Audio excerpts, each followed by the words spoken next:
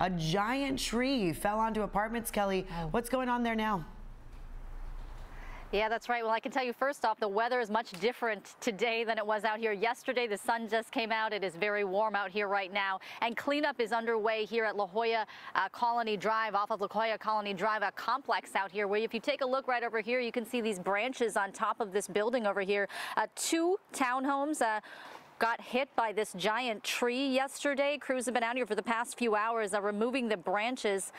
They did move us a bit back just as a precaution. So take a look though at some video of what the tree looks like. It fell right around 5:30 last night, and a lot of the neighbors said they felt that big wind gust come through here, and shortly after they heard a big crash as this 40 to 50 foot tree fell. One neighbor who lives nearby said she felt her building shake. I talked to a woman who called 911, and she told me she looked out her window as she was making dinner for her kids. She heard the roots cracking and saw the tree fall, so she ran to try and help the people inside.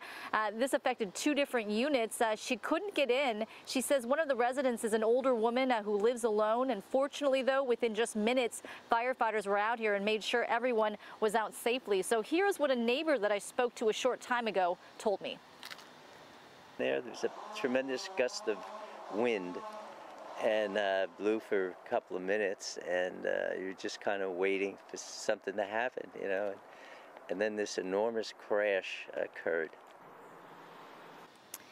And I'm told city engineer did come out this morning, but the property manager says once the tree is removed, that's when they're going to have a better idea of just how bad the damage is. Now, this is actually one of two very large trees that is down in this neighborhood. As we were driving in, we spotted another one along the road leading into this complex. A large pine tree fell away from the building, so it didn't hit anything, but cleanup crews will certainly be busy in this area today. So back out here live, we've seen quite a few people come by taking pictures and videos.